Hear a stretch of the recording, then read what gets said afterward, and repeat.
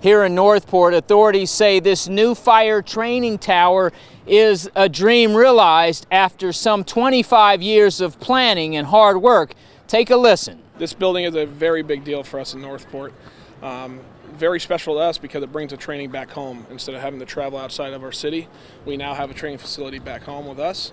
It allows us to keep up with our ISO training, our technical rescue training, live burn training, and ultimately it saves lives. We've gone and trained at Englewood's facility for years. We used to go and train in Sarasota County. It's a little bit too far north for us to do that anymore.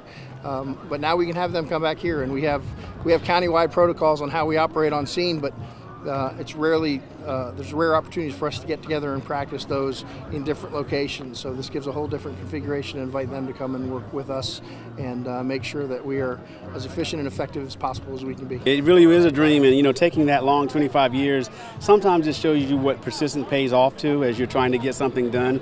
It's special because it gives us a footprint here in Northport to be able to serve our residents. Not only does this building allow us to train our firefighters in live fire situations and low visibility situations, we can also use this for our technical rescue teams. Through this hatch here, if you look up, there's hatches that go all the way up throughout the entire structure. Our teams have the ability to simulate making entry through, for example, like an elevator shaft. I'm looking forward to furthering our skills, bringing our new hires on here and teaching them what they need to know for the city of Northport Fire Rescue.